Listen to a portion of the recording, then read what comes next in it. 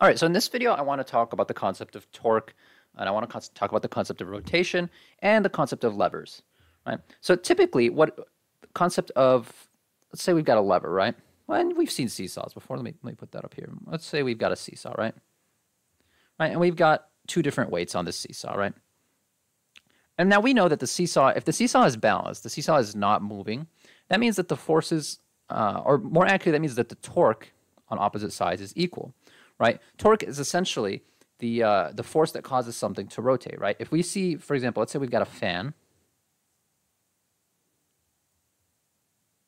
Now, if this fan is rotating, that means the torque pushing it this way is greater than the torque this way, right? And that's why we see the fan rotating.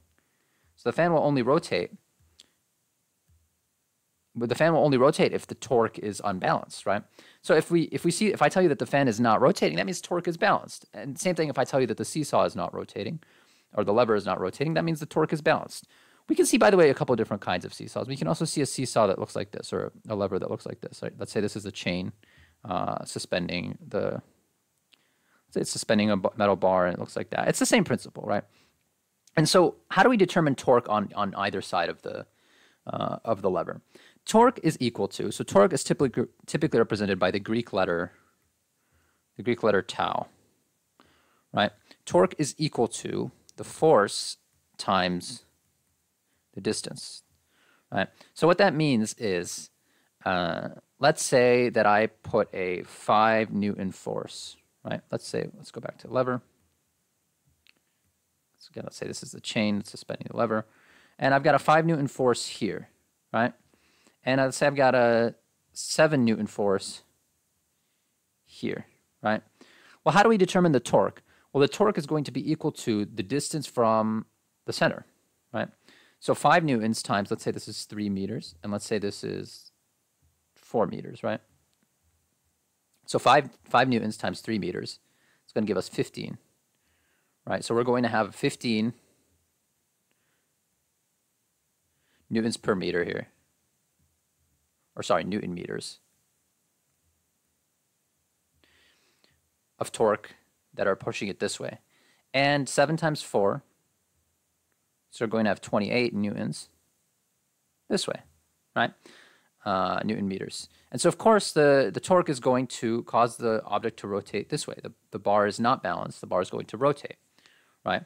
It's going to rotate in this direction. And so this is the basic principle of torque and the basic principle of rotation. And so a typical practice problem of something like this is going to be, they're going to give you, maybe they're going to say that we've got a bar, right? Let's say we've got a bar. And actually, we can have either two forces on opposite sides, or we can just be asked to calculate the torque, right? So let's say we've got a blade here, or we've got a lever here, then it's attached at a vertex here at some point here. And that's the attachment point, right? So the question is, for example, if I were to put a box on this lever here versus putting a box on this lever here, right? It's going to change the torque. And so this is another example. It's let's say if it's 5 meters from the center versus 20 meters from the center, the torque is going to increase, right?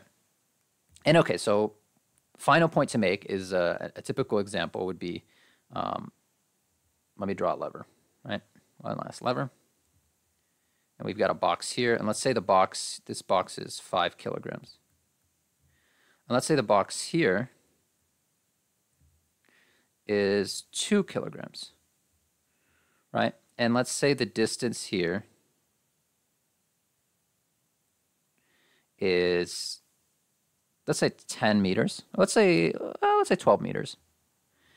And so the question is, what is this distance? Assuming that the lever is balanced, what is this distance, right? And so how would you calculate that? Well, the way that you would calculate that is, first you would want to figure out what force is being exerted, right? We're given mass, and we want to figure out force. And so 50 kilograms times G is going to give us, or 5 kilograms, excuse me, times G is going to give us 50 newtons, right? 50 newtons of force being exerted here. And then this is 2 times 10. It's going to be 20 newtons of force being exerted here, right?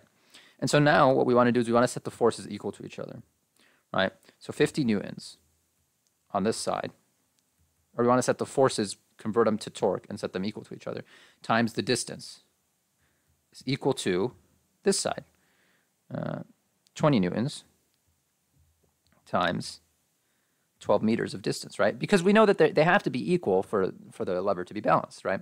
And so typically when we do a problem like this, we ignore the weight of the bar. The bar doesn't count. And so, yeah, and so we do 20 times 12, that gives us 240 Newton meters. It's equal to 50 newtons times D, 240 divided by 50, right? And the math doesn't quite work out that evenly, but it's going to be roughly 5, a little bit less than 5. It's going to be 4 point something. I say that because 250 divided by 50 is equal to 5. So 240 divided by 50 is a little less than 5, right?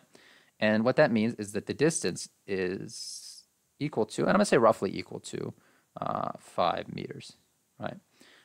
And so we can say that this is roughly 5 meters away.